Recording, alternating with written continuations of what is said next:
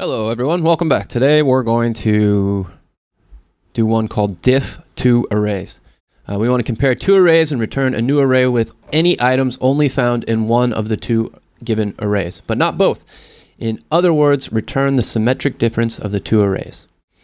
And so remember to use read, search, ask, try to compare program, and you can return the array with its elements in any order, so the order doesn't matter. So here we've got 1, 2, 3, 5, 1, 2, 3, 4, 5. So this one would return an array with just the 4 in it, I'm guessing. Here we've got, okay, so I'm going to compare this array. This one has, this one has, this one has, dirt, pink wool is not dead shrub, and dead shrub. So this one would just return pink wool. So I like this one because it's very explicit, and we know that we're exactly what we want to return. Let's throw this in here. We can go, well, yeah, let's do that. We can console log this. Right now we want the answer to be pink wool, but there's nothing there. So, perfect. We've got something to work with now. So our new array, I'm going to do this kind of the most straightforward way that initially, and then we'll refactor. So let's go, so we're going to let I equal 0. We're going to have I is less than array 1 dot length, and then I plus equals 1. So what are we going to do? We're iterating through array 1, which is this guy. I'm going to break this down like this so it's easier to see.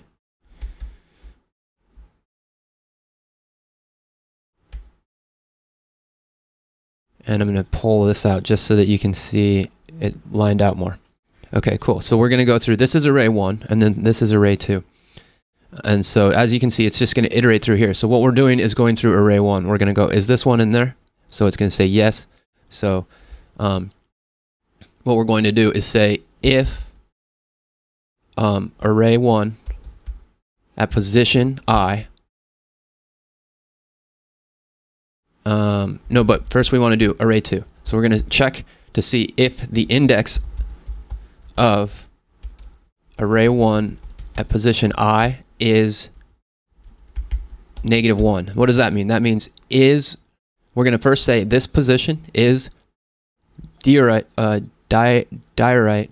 a in here. Is this what's the index of diorite in this array? And this one, it's going to say 1.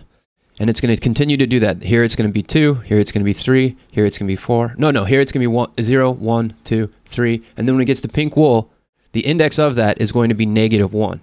And so therefore, we want to add this to our new array. So we're going to say array, no, we're going to push it to the new array. So new array dot push array 1 at position I. Cool. And so this is working for this purpose, but that's only because in this example we have pink wool being on the first array and not the second array. But what happens if we were to put pink wool in the second array? Then it wouldn't work, right? So what we need to do is just basically do this again. So we're going to say we let j equal 0. J is less than array 2 dot length, and then j plus equals 1. So if array 1 dot index of array 2 at position j is equal to -1, then we do the new array dot push array 2 at position I, right? At position j. Cool. And so now it works on the second one. And it works on the first one as well. So if we go back to our original problem, it works on the second one as well. And so I think that this is actually a successful answer for this problem. Okay, cool. But one of the things, let's refactor a little bit. Yeah, I mean, we could, this is a duplicate function, right? We're repeating ourselves by adding this function in here twice, and that is sort of annoying. So what if we could write this into a function and then just compare them? We could say function compare arrays. Compare against other. Okay, and then the first and then second. And now we've got the function. Let's just get rid of this for now, and we can repurpose it to fit here. So I is equal to 0, and then instead of array 1, we say first. And then here we say second.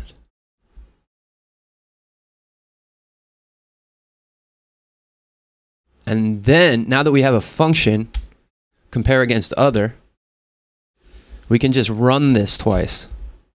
And then go second and first. So it'll automatically first and second, first and second.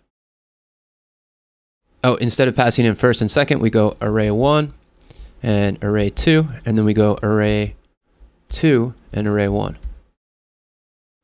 Okay, cool. So now we're only writing this for statement once, and we're reusing this function, and that's pretty cool. This is pretty useful because so what we're doing is we're just passing the parameters in differently, and so that's pretty cool. Another thing we could do is do a for each, which would make this a little bit more succinct. Again, this isn't entirely important, but we could go first dot for each, and then we go function, element, or we can go number, and then we say